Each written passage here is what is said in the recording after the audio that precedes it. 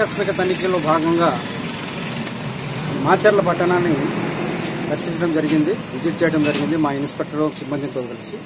ఇక్కడ వివిధ రకాలైన షాపులు కూడా తీర్చిన తర్వాత ఈ మహాలక్ష్మి డైరీ అని ఇక్కడ ఒక గుంటూరు రోడ్లో ఉన్నటువంటి డైరీలో రొటీన్ కార్యక్రమాలు భాగంగా వచ్చి తనిఖీ చేస్తా ఇక్కడ వీళ్ళ ఈ స్టోరేజ్, ఈ కోల్డ్ స్టోరేజ్ దీంట్లో ఈ దాదాపు ఒక 26 డబ్బాల 10 కేజీల పెరుగు ఒక డబ్బాలు, తర్వాత ఒక 5 కేజీల డబ్బాలు ఒక 5, మొత్తానికి 300 కేజీల పెరుగు డబ్బాల మీద ఎలాంటి తయారీ తేదీ కానివ్వండి, యూజ్ బై డేట్ అనేది కానీ ఎక్కడ లేదు.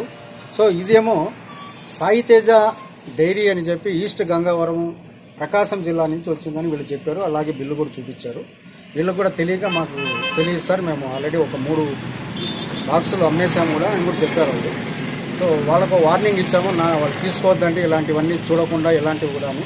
అలాగే లైసెన్స్ లేదంటే వీళ్ళకు నోటీస్ కూడా ఇచ్చాము, లైసెన్స్ లేకుండా వ్యాపారం చేస్తున్నారని చెప్పి. సో వీటి మీద మనకు తదుపరి చర్యలు ఉంటాయి.